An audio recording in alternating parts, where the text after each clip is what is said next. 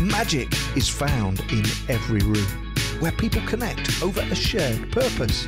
In this weekly podcast, Luke, Hannah and Chris explore the role of purpose, courage, mindset and culture in every leader's quest for transformational performance.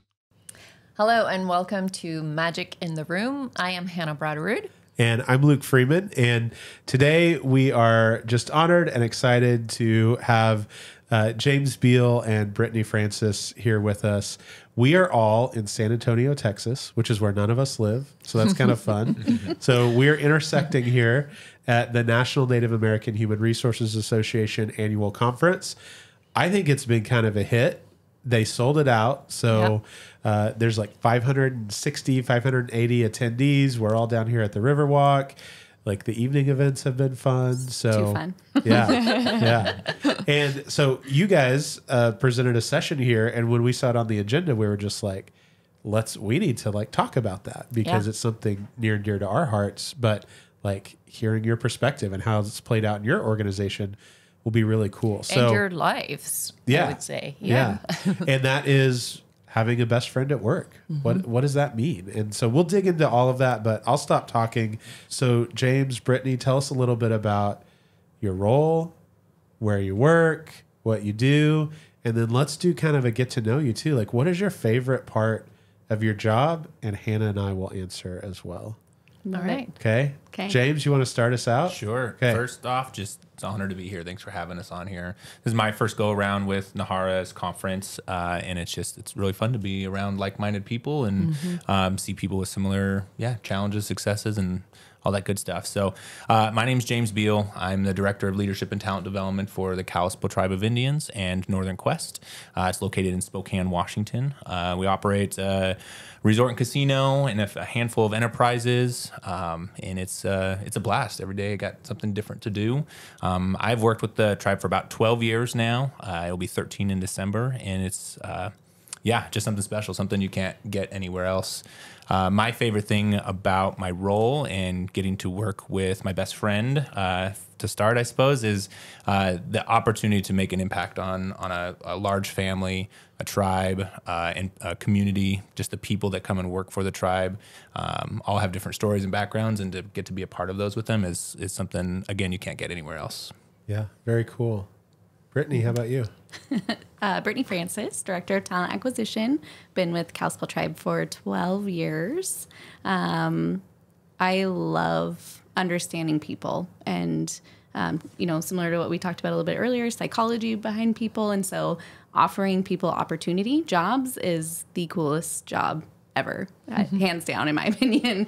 And so I always say I have the best job in the entire organization and just love what I do. And like James said, get to spend day in, day out with him and his team and collaborating, and it's a good time.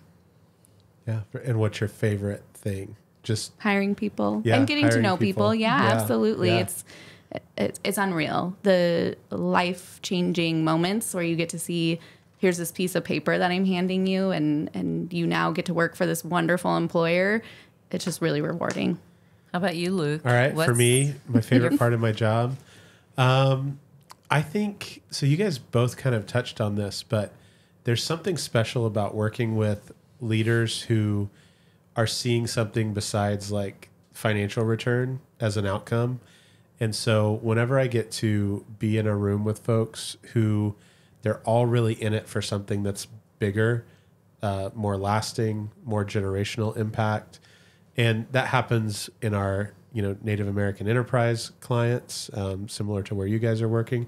It happens also in like privately held, oftentimes, organizations where maybe it's a family business, maybe it's a founder or an owner who's saying, okay, I've brought this to this spot, but I really want it to last. And I think it can be something really amazing in the lives of people, but I'm not going to be doing it 10 years from now. So how do we do that? How do we make that real? How do we leverage this desire to make a difference and build communities that really are thriving? And so being in rooms with those people and working through strategies for how to do it and then seeing it happen, like, yeah, that's my favorite part. Maybe that's too broad. I don't know. I like it. So what comes to mind? Hannah? Yeah, it's interesting because as I've heard each of you kind of sharing your why and your favorite part of the work that you do, I was like, yes, I agree with you, Brittany. Yes, James, that's my favorite part. And Luke, I was like, yes, that's my favorite part.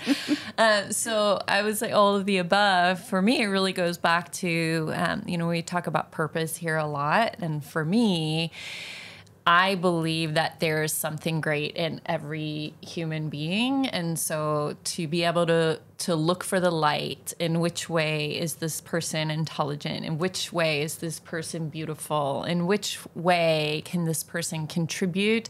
And to try to find that and connect with it and help to bring that forward. When I get to do that, that's what lights me up, when I feel like I'm being able to fulfill my purpose in that way. That really makes my work really worth it. And so I would say that can look like a lot of different things in a lot of different ways on a lot of different days. But that really is what it comes back to. That's my favorite part of my work. I love it. I like it. Yeah, that's great. Very cool. Okay, so before we jump into finding a best friend at work, the impact that has on culture and also on the performance of the organization, which I think, is important as well. I'd love to hear just a little bit more of your stories. So what are some formative moments in your leadership journey? Maybe like, hey, my first job was this and I really learned this, or, there's this one time I really faced this challenge. But when you think about getting to these roles that you're in now, what's the story? How did you get here? Why are you doing what you're doing today? You said we only have like 45 minutes. Yeah. Right? So, You get to hey, when things get crazy, we just make it 2 episodes. I love it. So part 1 will be James, part 2 will be Brittany, because I could feel that whole time. Man, wild ride is how I would describe my journey with the tribe. On paper, if you were to pull me up on a profile and like a HR system, you would see changes in job and opportunities every couple of years. And I attribute a lot of that to relationships and good mentors and just putting in work that has allowed me to be visible in the right areas. And I've really enjoyed all of the relationships that have got me to where I'm at. Just a lot of really great, strong partnerships. And, so as I shared, Brittany and I have worked together in the casino for 12 years, but have only been colleagues for 5 years when we first started having shared meetings and then opportunity to work together. So it's that kind of thing. Like, she's always been right there and I've always been on the other side of the casino or somewhere else, but that our paths crossed eventually and allowed us to do really good work together. And I don't think we could have written it. Like, it's just it's very unique. And I wish more people had that opportunity, which is, I think, part of some of the underlying reason we wanted to have this conversation and share this information, because there's some unfortunate stats around people having friends at work, and it's not as big of a thing as I think it could be. Yeah. Yeah. And before we move on to Brittany, what's your personal purpose? What's your why? What's that thing that gets you out of bed? I don't know if you've put words to that yet, but what's that purpose statement if you have it? So you've hit me at a great time, because I just came from a really amazing retreat this last weekend before this, and that completely broke me. But I would say professionally and personally, I would say it ventures into what I want to do with my family and my children. But my why is to create as many light bulb moments as I can for the people around me. And I define a light bulb moment as not me telling somebody something so now they have new information, but for me to share a perspective or insight that then triggers that for themselves. Like, oh my gosh, I get it now. I live for those moments, and it gives me goosebumps when I can see it. And I want to do that with my friends and my family as well. So it's a personal vision for me also. But light bulb moments is my why. I love it. Yeah, Very that's cool. beautiful. Awesome. All right. What's your story? What have been those kind of, the cruxes of your journey? But hold on. Yes. What's Brittany's purpose and why? Well, yeah, you can do that first if you want. That Yeah. works. Okay. Barista by trade and by heart, first job. And just really helped me understand that I love connection. I love this type of connection. I'm not much of a group person, but the one-on-one ability to take things that you tell me and then turn around and make you feel special and acknowledge them. Purpose, very much so, right? And I just happened to have two very awesome mentors that really saw my light and took that and developed it and just helped me kind of have a transition into people in the people world. So here we are. Oh, that's beautiful. Thank you. I love hearing that because that's my word, light. I love it. Yeah.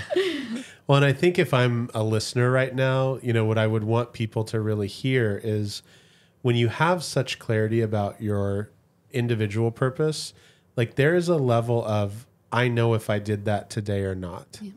So when I hear something like create as many light bulb moments for people, and here's how I define a light bulb moment, then I'm like, well, I think you did that at the end of the day or not.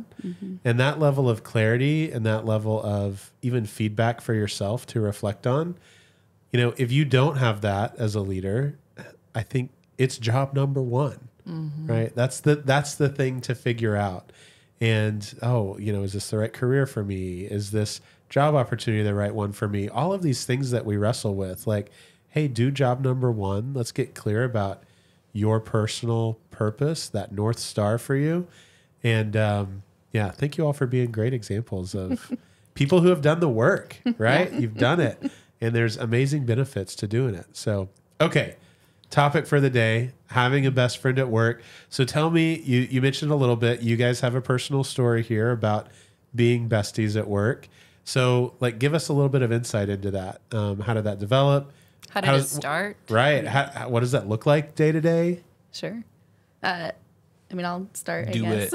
Do it. We were part of a culture club. Okay. A mutual friend of ours that knew both of us very well created this culture club to talk about how we could better our organization and help people feel the things that we were feeling on a larger scale. And so at the time I worked for our KDev, which was separate at the time, and we were getting ready to break out and have our own HR department. And my boss saw, I think, our connection and how well we intertwined. And he said, I'm going to post this position for leadership and an employment manager, and I want you to be the employment manager, and I'm going to offer James the job of leadership, and you two are going to be a 2-person team for 500 team members to start out with. Yeah, very cool opportunity. And kudos to him for, seeing that in both of us, that we had that shared vision, and a lot of our fundamentals were the same. I kind of forgot about Culture Club. I'm not going to lie. I did. I just we had meetings, mutual meetings that were no, it was a club to talk about culture and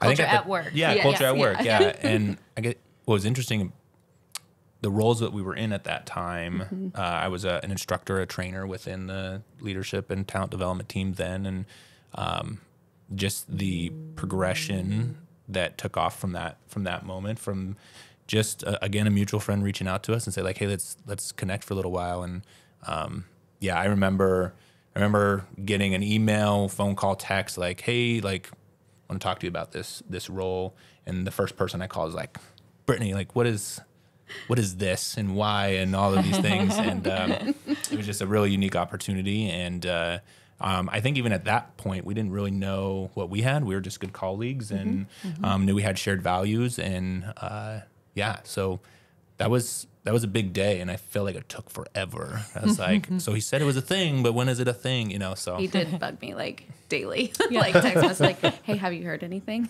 And I knew all along, but couldn't necessarily tell him. So I'm it's coming. Right.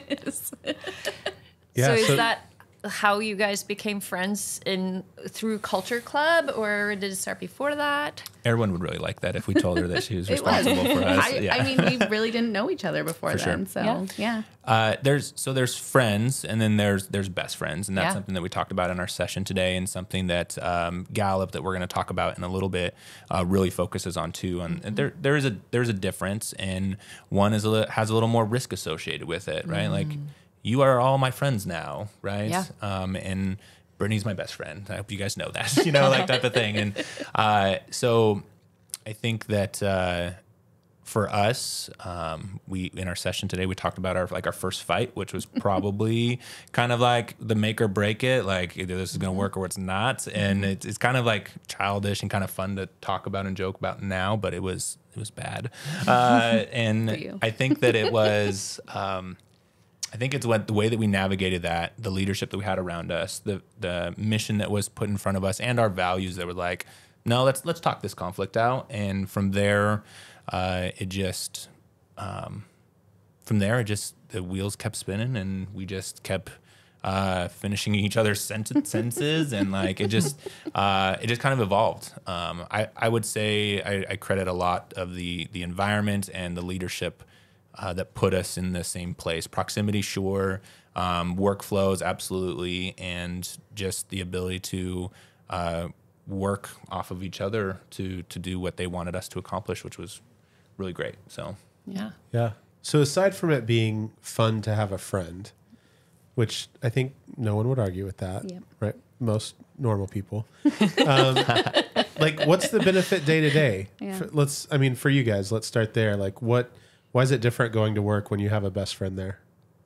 For James and I specifically, and we've talked at length about this just because we are with each other all the time, but it's having that person that you can rely on. That's much deeper than the surface level. Like, things are good, but when things are bad, I know that we're shared experience and we have that together, and that I confidently can tell him my true feelings, and that he isn't going to tell me what I need to hear or what I want to hear. He will tell me what I need to hear. Like, Brittany, you're overthinking that, or you're just not being very nice right now. Like, you're seeing it from such a tunnel vision level. Let me broaden your horizon to it. We often play devil's advocate with each other. Like, it might not be what I think, but I'm going to say, James, like, think of it this way, and then helping each other through that. So that's my favorite thing about it. And we do that every day. Every day. Yeah. It's HR. It's HR, yeah. It's people. It's those moments for sure that definitely like you don't necessarily get to have with everyone.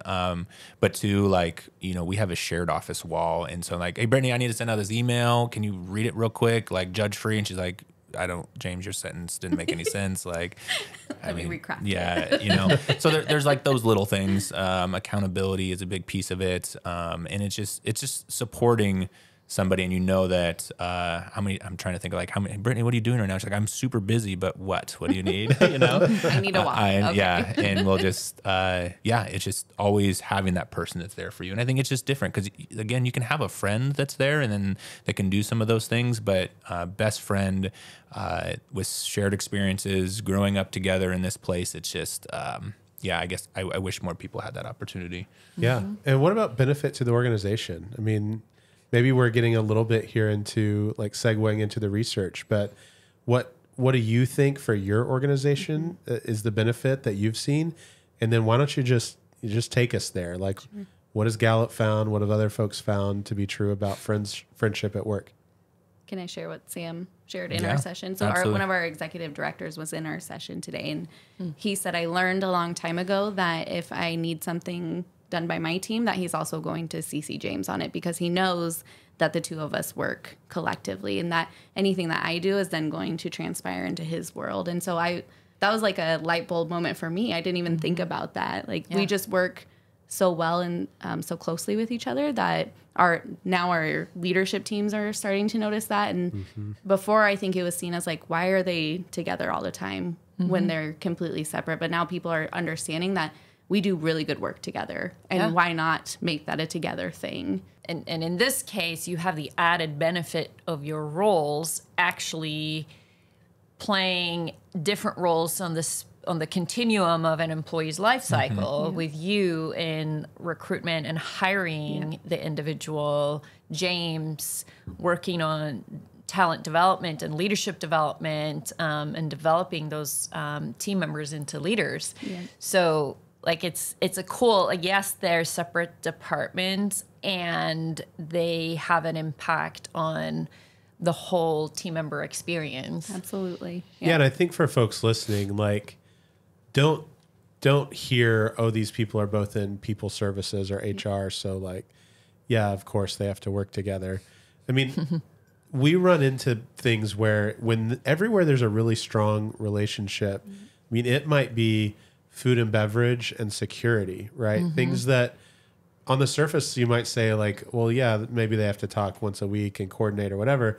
Anywhere there's that super strong relationship, like collaboration, creativity, new processes, things that add immense value, like that's where they're born. And I think for a lot of the reasons you all are saying, like you can question each other, you can brainstorm together, you can bring a half-baked idea, and some of them are probably crap and some of them are probably amazing, but they would never even make it to the table if you didn't have that trust already. So I just want to make sure that folks aren't like, oh yeah, you know, they're a team, right? Well, not necessarily. Like you both have your own deliverables as well that I'm sure you're managing too. Yep. Yep. Absolutely. Well said. Okay, so what does the science say? Like, what do we know is best practice? So from the top, there was some interesting data that came out in 2018. So Gallup, again, is our major resource that we have been using for this. There's other really great resources out there as well. And we first started this journey for our internal leadership conference. We wanted to share this information with our leaders. And I believe it was one of the most well-attended sessions we had at our conference. And it was cool to see other people and light bulbs. Brittany created a lot of light bulb moments in that session. The biggest takeaway, and this is a stat that wasn't updated in the 2022 report, but a person who in their survey said that they have a best friend at work was 7 times more likely to be engaged in their workforce. Wow. Now, like, there's a lot to unpack in there. Well, you know, what is engagement and what is that, employee and value to the organization? And there's a lot of little things in there. But that number was staggering to me, 7 times more likely to be engaged. And, when we start talking about retention and acquiring talent, that is a huge lift, right? And getting people in the door is one thing, but getting people in the door and having them stay because they feel like they belong and that they're engaged, that's something that I would double down on all day. And so for us, what we really took away from the research and the stats was that you have to be intentional. You have to create pathways and opportunities and a language that supports a healthy friendship culture. And there's, again, a lot of really good stats in here. There's some kind of like quirky ones that we joked about a little bit in our session today, but my favorite is the healthy diet one. If your friend has a healthy diet, you are 5 times more likely to have a healthy diet, right? And vice versa. I'm going to guess it goes the other way too, right? Like, from experience. Brittany, we're off our diet this week. It's just going down. There's actual data that says if your friends are obese, you are that many times more comfortable, more likely to be obese as well. Yes. Yep. So there's other like personal development stuff that's in there too. And, if only my productivity in my work like was going great because I had a best friend at work, that would be stellar. But like Brittany makes me a better person too, right? So there's the personal aspect of it and accountability, and our families are close, and conflicts and all of that stuff. Like we can have those conversations. It's really great. So back to the stats more so. This one was, I think, is one of my favorites. So this was done in 2019, 2021, and 2022. But the 2022 stats are that if you have a best friend at work, you are 2 times less likely, let's see if we can say that right, 2 times less likely to be looking or watching the job market, looking for other opportunities. And I'm like, wow, like, like that is a direct tangible for someone like Brittany and her team. And for our team, like, that very much impacts the workload that she has if we can come up with creative ways for people to feel belonging and included right out of the gate. And so we're doing some pretty intentional things that we can share about later when we start getting into like practical things you can do. But 2 times, like I'd be happy if we can get 2 weeks out of a team member, just to make them, feel like they belong for 2 weeks longer, because right now the markets are crazy. Like people are, I liked it for a day and, I don't like it anymore, so those are key stats that are really big pillars for us. Yeah, and so just to make sure that I understand and listeners understand the stat a little bit better, So what I hear you saying is that out of 100 team members, let's say at any given time, 20 people are keeping their eye on job openings, right?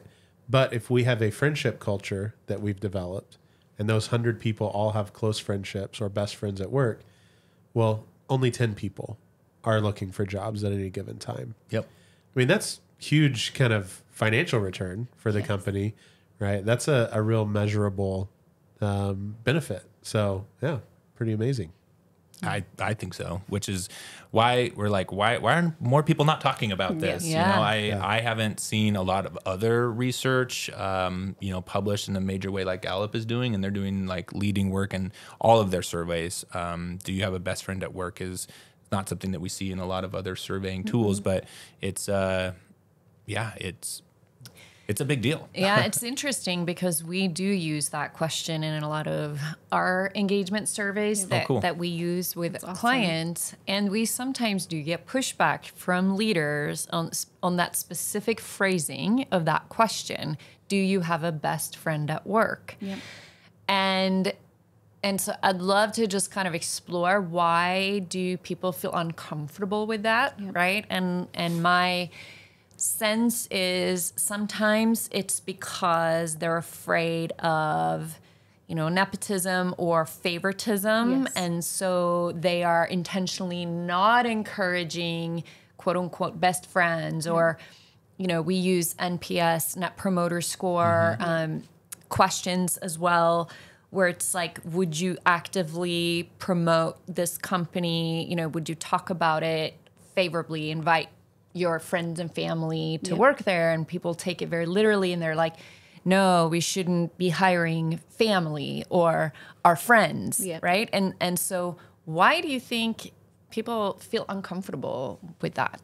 It's archaic, in my opinion. I think it's, especially with this new generation entering the workforce, they're pushing us. They are challenging what we are all used to, time immemorial, right? Like, it's very rigid, and they are going to make us better leaders. And I think it just goes back to that. We heard from a lady after our session today, and she was sharing that her leader, anytime that they're having like a private discussion and they hear their leader's heels coming down the hallway, they will all scatter.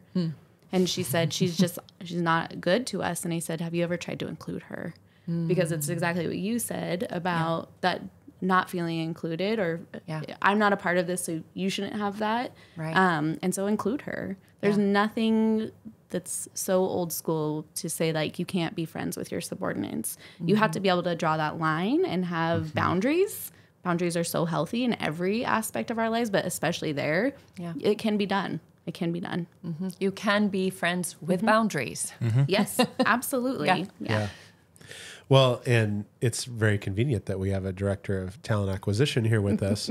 But tell me about kind of efficacy or the effectiveness of referral programs. And I think there's a lot of data out there around that would also encourage us to say, hey, the more people's friends that they refer, like way better off the organization's going to be. Yes. I mean, we have a referral program. So if you refer your friend and they make it 30 days, they get $300. If they make it 90 days, they get another $300, both of them, right? So it's a mutual accountability. So it's not just the referrer, right? It's also the friend that got referred. Correct. So, and we have seen huge benefits from it. And I wish I had numbers to share, but we have seen a very big return on it. And, someone in our session this morning, what did he went to Denny's for breakfast, and the servers had shirts that said, now hiring you and your bestie. You and your bestie. So it's proven. Love it. Right? Denny's is working with Gallup. That's That's my takeaway. They're in their pocket. So we have seen extreme success from it. Yeah, and just to give listeners a little bit more context, whenever James is sharing about this data from Gallup, it's not just that it's a predictor of engagement. It's one of the top 12. Like, imagine any questions you can ask. Imagine 10,000 questions. One of the top 12 that would be a antecedent or positively correlated with engagement would be this question: do you have a best friend at work?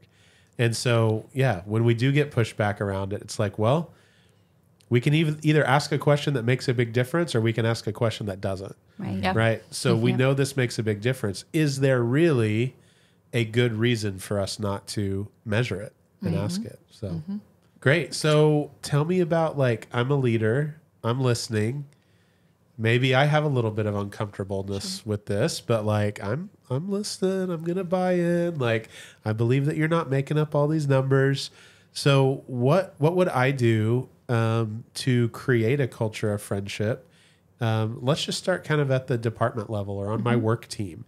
Maybe I'm a supervisor and I have 5 or 6 folks that I'm responsible for. What behaviors could I try on and practice that might move the needle? Great question. I do think that it's important to recognize that it's different at different levels. We had an individual in our session today that said, hey, at the executive level, it can get a little lonely. Yeah. And at the leadership level, you have people that you're overseeing. You have more of an active role in trying to cultivate, a culture in which there's friendships. And then, so to your question, what kind of thing can we be intentional about? I think the biggest one for me is creating opportunities. And those can come in all shapes and sizes and different value. And like, some can be very expensive and some could be not so expensive. It's really about how you approach your team. And it's going to be different too. Like if you have a overly large team or a relatively small team. I have about 10 team members on my team. And I was joking with them like, hey, what would happen if I said you guys can't go to lunch together anymore? You have to stagger your lunches so that there's somebody in the office areas at all times, which all of them are like, you're crazy. We'll all walk right now. But I also think like that is happening in operational roles, right? Yeah. Like we are doing things intentionally to not allow for those types of connections to happen. And so I would encourage leaders to really think about is there anything that I'm doing that's preventing it before I start diving in on how do I create friendships? Somebody in our session said people need people. And I thought that was I'm going to make a cup and t-shirts and everyone's going to get them. People need people. Yeah. And if you allow for the right environment, like those friendships will happen. And that's what Britaney and my leaders did for us is they put us in a room and said, go do great things. And we did. And I think we just need to be thinking about that at a larger scale within our organizations, removing those barriers from keeping people from being with other people. And so that would be the first thing, is just intentional creating opportunities. The other big one is verbally and like very in big ways giving permission for that to happen. We are fortunate that our bosses modeled that for us. They showed really great friendship between the two of them. We had a couple of bosses that oversaw us, and they modeled like this is standard, like, and it's special, and we want that for you. And they had outings for all of us, paint nights, and I don't know, we did a whole bunch of stuff, but they helped cultivate that for us. And you might not be able to do that with 80 people on your team. But there's other things you can do. Setting up impromptu lunches, or bringing in pizza, or scheduling something after hours that you don't even have to like pay for. You're just like, hey, like just letting everyone know, like Thursday everyone's going and doing this thing, and if anyone wants to go, that's cool, and people will go, and those things will happen. In our session, people shared about like incentives or gift baskets, or like something that's unique to that person and that person. And what did they say? Like sports jerseys, and everyone's wearing a sports jersey. And all of a sudden I know that you're a Seattle Seahawks fan, or you're an Oakland Raiders fan, or whatever. And there's a connection that's being made there. And so those are things that are giving permission from those leaders. And more often than not, I think we're shooting ourselves in the foot by some archaic practices, like Britaney was sharing, that prevent us from doing those types of things. Yeah, and just hearing you talk through that, the theme that I'm hearing emerge is creating places where we talk about more than tasks. Because I'm just thinking, like, if you guys weren't put on that culture committee together, like I imagine a culture committee, like it's a place where you learn what the other people value. Yes. Yeah. And you're having conversations about like some kind of difficult and who are we going to be and who do we want to become and who are we really at our core? Mm-hmm. How does this department fit into that? And this one, so it's a place where like there's real kind of authenticity required to be able to get anything done. And not everyone can go be a part of a culture committee, right? I'm not saying that that's practical, but I do think, hearing like, we don't just talk about tasks. Mm-hmm. We are a place where we ask how people are doing, where we let people have chit chat, where we encourage people to connect and talk about their families and their hobbies and who they are and what they do. And I am curious, like, how have you seen that encoded through processes, through recurring practices? Maybe it's a part of onboarding programs where we're talking about more than what's written on my resume. Sure. Like, what are the kinds of ways that you think an organization like really creates a system for friendship to happen? And by no means are we perfect, right? I mean, sure. We are still very work in progress. Very work in progress. But I think it starts exactly with what you were just talking about. People aren't cogs in the wheels; they're individuals, and the more we can celebrate individuality. And, our core purpose at Northern Quest is we make people feel special. And that is so simple because it can be applied throughout anything, right? And so I think it's starting with, treating people as people and recognizing that what's important to James isn't necessarily what's important to me, but I value it because it's important to him. Mm-hmm. And then applying something simple that everybody can relate to and everybody knowing that mission. So so we talked about this a little bit earlier, but there's a difference between having a friend at work and having a best friend at work. There's a difference between being friends and being best friend. Mm-hmm. And when we talked about that survey question earlier, that's often what the trigger is when people push back on the question is like, well, yeah, we're all friends here, but I don't know that we should, I don't know that people would even want to have their best friend at work, And so I'm curious to just pull a little bit more of that thread of like, what are those levels of friendship and what are some of the things back to, what can we do to kind of deepen those friendships?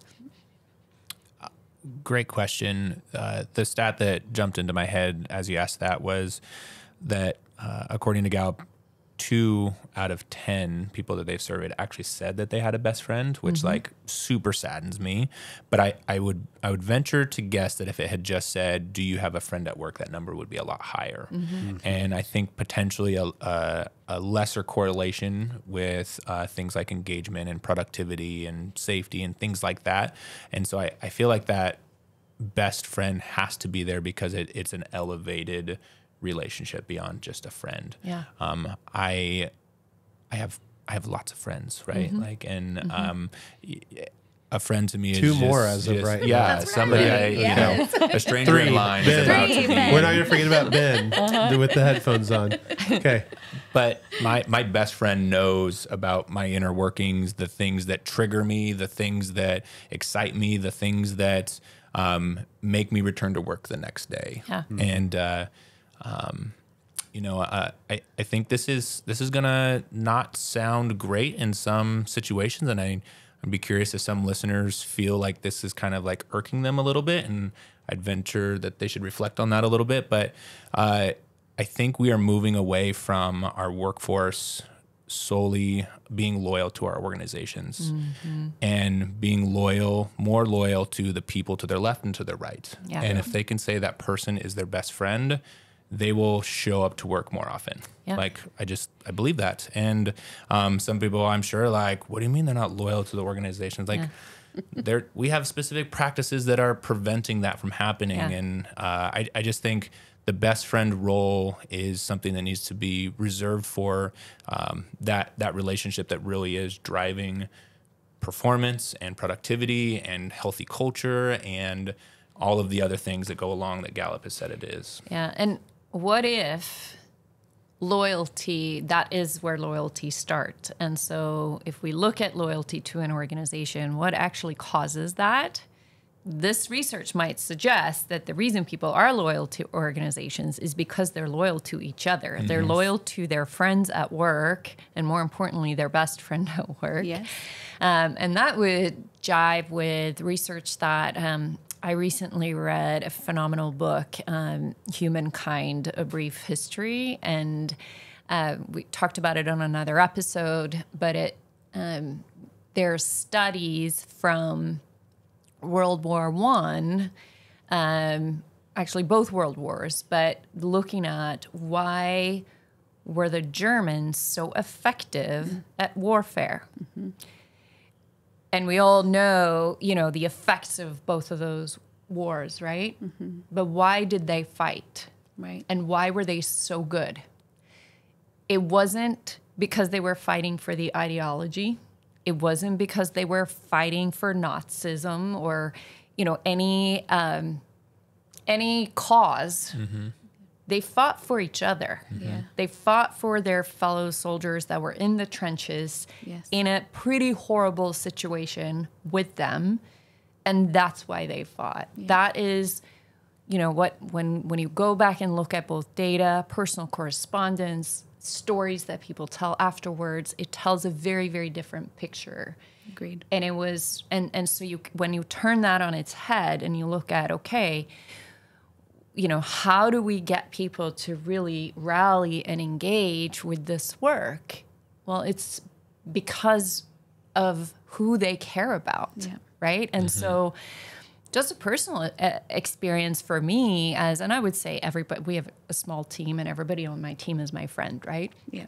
As Luke and I have started traveling more together, working on more projects together, he comes to Montana once a month now, and initially for practical reasons, he comes and stays at our house when he is there. And so through all of those shared experiences, our friendship has deepened.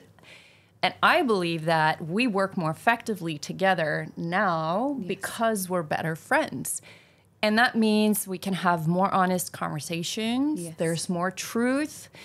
There was a situation that came up recently where we had a conversation in my kitchen early in the morning before leaving to go to our clients. And Luke said, "This is what happened yesterday." And I said, I feel very blindsided by that. And I had kind of an emotional reaction because of something that I hadn't expected, right? But because of that level of relationship, we were able to just have that conversation, be very honest, and create a better shared understanding of the situation and how we would move forward. Yeah. And that would not have happened, I believe, if we hadn't developed that level of friendship where we care for each other as people, and what's important to him is important to me, and what's important to me is important to him, and we can have that level of trust, right? Yep. Yeah, and real practically, I mean, just the other day, you noticed it was maybe my affect during a meeting that I didn't even notice. And in the background, I was had some physical thing going on and, had a thing going on at home that I was just trying to manage. And, I get a text from Hannah, during the meeting, "Hey, are you okay?" And I was like, oh, well, maybe I should reflect on that. 'Cause I'm just in the zone, getting work done. I will power through. This meeting will be over and we'll be fine. But her seeing it before I was even aware really, and calling it out, helps me perform better. So there's some real And that was even a Zoom meeting, right? Oh, but wow, because we've spent so much time together in real time, I can see when he's not fully there. Yes. Yeah. Yeah. So, I think this performance enhancing aspect of friendship, when people get squeamish about it, they need to anchor to that. And then I'll say this, I have a little bit of a hypothesis. I think when we get pushback about talking about friendship at work, I think oftentimes it's because people say, well, at work, we have to do things that are unpleasant. Yeah. And things that don't really mesh well with friendship. And when they say that, I think that's code for I have to behave in ways that don't align with my core values when I'm at work. And my encouragement would be, if that is the case, rather than saying, well, I don't have a real friendship or real relationships or relationships that require vulnerability and authenticity, because here sometimes I just have to do some shit work from time to time that makes other people feel bad, that makes me feel bad, but I have to do it to be able to hit the numbers or to get things done or whatever. Like, that's the real conversation to have. Yeah. Let's not lose this ability for friendship to make us all go further faster just because we don't want to say, hey, like, there's some issues with how we're doing business that we need to talk about. And if there are things that are threatening my personal values, well, if we want to be a successful organization, we're going to address those, right? Because those are also going to be things that are really going to impact levels of engagement and tenure and all of the pieces. So, okay. So final thoughts, key takeaways. We usually like to end with that. So Hannah, what are you thinking? What are your takeaways from the conversation? Yeah, I've always had a hunch and also some data to support that friendship at work is important. And to some extent, I've always tried to create those environment in places I've worked and programs I've developed. And I really appreciate you guys being here and kind of bringing that conversation to the surface and having this explicit conversation about why it matters, why it's important. You know, we talk a lot about human connection and creating community and a sense of community. And a big part of community is friendship. Yes. And so, for me, a big takeaway is organizations can be intentional about creating, and it's not like, this is not about forcing people to be friends. And you don't have to be friends with everyone at work. Yep. However, what we can do is create an environment in which friendship can flourish. And that, I think, is the big takeaway for me. I like it. Brittany, how about you? Takeaways? Or recommendations, for how leaders can do this. I just love talking about this topic. It just purpose, right? Humans by design need connection. And if we can help people find their connection, even the introverts of the world, everybody has somebody that they can rely on, and it just makes the world a better place. I know that sounds cliche or naive, but I truly believe in that. James? Practical takeaway for your listeners. If you think that this is just going to be an overwhelming challenge to try to like reinvent your culture to be a friendship culture, please don't try to take that on as your own like challenge, right? Like, it's a big lift, and there has to be a lot of people that understand and that are all in on that. But what I would encourage leaders to do is to ask a few questions and make a few observations. And like I shared earlier, like what are you doing to get in your own way?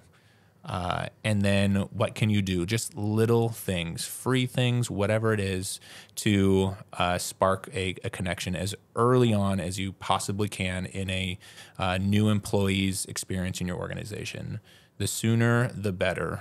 Because if they're spinning their wheels 2-3 weeks in and they're not feeling the love from the rest of the team, they're not feeling connected, they're already looking. And that doubles down the work that Brittany's doing, which doubles down the work that I'm doing, that doubles down the work of all of that leadership, when all you had to do was connect them with somebody that has a mutual value, a mutual skill, a mutual just something that's important to them. And so whatever, it doesn't have to be big, just something small that you can connect your new workforce that's joining your team so they feel like they belong and they feel included. Yeah. I'm going to jump on that for my first takeaway, which is just to get practical. We've seen and kind of been along the journey with one of our clients where they created a whole onboarding role that's just a socialization role. So you have your onboarding into the organization, policy, procedure, fill out your paperwork, whatever else. Departmental onboarding, which is where a lot of folks also have, resource, who's our departmental onboarding coordinator. When they come in, their shift supervisor, whatever, have a checklist. But then there's this third role, which they're on a river in Oregon. And so they call this role the river guide. And their goal really is like, hey, here's the employee dining room. And here's where so-and-so likes to hang out and eat lunch. And here's how other people think about how they get their schedule right so that it works for them and their family. Oh, it's been awesome getting to talk to you. Here, do you know Britaney? Right? I think that would be someone that you would really connect with. And that they call them the River Guide, and that onboarding role is just around making meaningful human connection and soaking the culture of the organization into that person, so they really understand innately, what it means to be there and have meaning relationships there. And then the other big key takeaway for me is you talking about like leadership being lonely, and that loneliness can kind of trickle down to folks on their team. And I think that's a great call out. I think there are a lot of folks on senior leadership teams, a lot of executives out there that kind of wrinkle their brow furrows a little bit when they talk about friendship at work, because they're not getting it. And for whatever reason, whatever pressures, maybe they grew up in a time that wasn't a normal thing, or maybe they've just been a high performer their whole life and haven't connected with the folks alongside them. I think being aware of that as a senior leader and making sure that you're not trickling it down and you are providing a place for meaningful relationships, that's a $1 million idea to make sure, like, hey, leaders, make that change tomorrow. Let people connect in meaningful ways. And man, we all hope one day you can find that too, right? Find that community. Well, thank you so much for joining. Thank you. How do people find you? How do they get a hold of you? If they want to reach out, how do they do that? LinkedIn. Yeah, I'm a LinkedIn junkie. LinkedIn, I like to post stuff there. That'd be the easiest way, right? Pretty directly. I guess I can't hand out my business card over a podcast, but yeah, that'd be the easiest way for me and for Britaney to collaborate on stuff like that. But we just want to share the message, and it's there's always more information, and we're always doing more to try to make it work in our organization. So we're going to learn more stuff too that we want to share with people at future events that we're invited to. Yeah. That's wonderful. It's been such a great conversation. Thank you so much for being here today, Britaney and James. Thank you for having us. Yeah. Yes. And Hannah, how do people find us? Purposeandperformancegroup.com. Check out our website, and then on social media, we're mostly on LinkedIn, and you can also find us on Facebook. And thank you so much for joining us. Let's all go out there and make some friends. Yes. Yeah. All right. Let's make some friends. Deal. Thank you. Magic in the Room is hosted by Chris Province, Hannah Bratteroo and Luke Freeman, and produced by Ben West. Theme music is by Evan Grimm. Title track Fake Love available on Apple Music. And this podcast was recorded at Storycatcher Studio with video and audio editing and production support by Brad O'Hara and Alicia Crum, with inspiration, strategy and technical support by yours truly, Neil Hughes. Magic in the Room is a production of Purpose and Performance Group. You can find us at purposeandperformancegroup.com, and remember, previous episodes are available at magicintheroom.com.